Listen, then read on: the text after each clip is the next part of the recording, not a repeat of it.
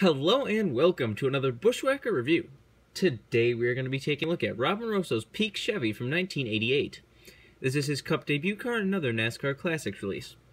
So let's take a quick look at the box right here. You got your typical NASCAR Classics box. Got a sample of the car right there. NASCAR Classics, Rob Moroso, Lionel Racing, 1988, number 47, Peak Chevrolet Monte Carlo. So you have a nice little bio on Rob Moroso. This was his Cup debut car. And it was for Hendrick Motorsports, which I did not even know until I actually got this car, but there's that. NASCAR Classics, another sample of the car. They made a total of 732 of these things. Platinum Series, all that good stuff all around there. But let's get down to the car itself. It is a very, very nice looking diecast. Now, some people aren't going to like something like this because, you know, it's kind of a plain white car, but which I'm not usually much of a fan of plain white cars, but for something about this one just really looks awesome. Let's do a quick 360 of the car, as usual. He finished 14th in this car, so, you know, not bad for a rookie debut. But, I mean, it was a Hendrick car, so who knows. But you can see his rookie stripes right back there. There's one inaccuracy on this car that's kind of a strange inaccuracy that I'll get to later, but let's get down to the sponsors. On the hood, you have Peak Antifreeze and Coolant. Got the Chevy bow tie.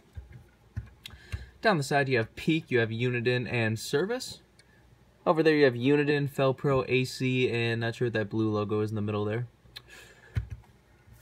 On the deck lid, on the back, I mean, you have Peak and 47. There's the rookie stripe, like I said. On the deck lid, you have nothing, and that's the inaccuracy. I found a picture of this car. Only ran once, like I said, it was a Cup debut car. And there's a Peak logo on this deck lid. Now, I don't know why they wouldn't put that there. Like, what's the reasoning? It's not like it's... Well, you know, it's not like Peak was having some copyright issues or something, because clearly they got Peak on this car. It wasn't like some, like, random sponsor they couldn't get or something, so I really don't know why it's not there. There's really no reason why it's not there.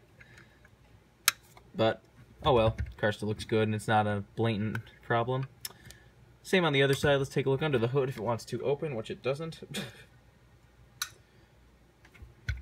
Nothing on the other side of the hood, and there's the engine detail if you would like to see it. Take a look under the deck lid. There's your typical fuel cell and such back there. No roof flaps back then. There's the underside of the car if you would like to see it. Nice silver exhaust pieces. See, another thing you're probably noticing is like the E on Eagle seems a little messed up the way they put it like on the like tire markings. Looks a little weird, but here it is next to the 1/64 scale if you want to see that. They did make it in both. This is one of the molds that they actually are like regular 1/64 scales. You know, plastic body, plastic base, plastic tires. Or metal body, plastic base, plastic tires. Interestingly enough, you see on this one they actually like fixed it a little bit around the contingencies because, you know, they don't have Winston obviously. See, on the original car there was a gap there that was kind of annoying. On the 124, they actually fixed it. They moved the NASCAR logo down, so it wasn't as big of a gap. But for some reason, on the 164, the gap is still there, as you can see. Not sure why that happened, but oh well. Overall, it's a very nice car. Like I said, if you like it, if you're into classic stuff, this is definitely a car for you. Rob Moroso was kind of a popular driver. Another driver that was taken before his time. I mean, he was drunk driving, so you can make your opinion on that one. But he still had talent, and it was a shame we didn't get to see what he really could do in Winston Cup. So, this is one of the only really regular diecast releases you can get for Rob Moroso, which is kind of weird. Like, there's a bunch of, like, 1/64 scale promos throughout the years. This is the only, like, action 1/24 scale diecast that I know of that they've made for him.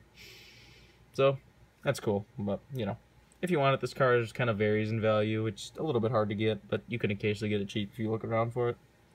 But I think that's pretty much all there is to say. This has been a review of Rob Moroso's Peak 47 from 1988. Hope you enjoyed, and thanks for watching.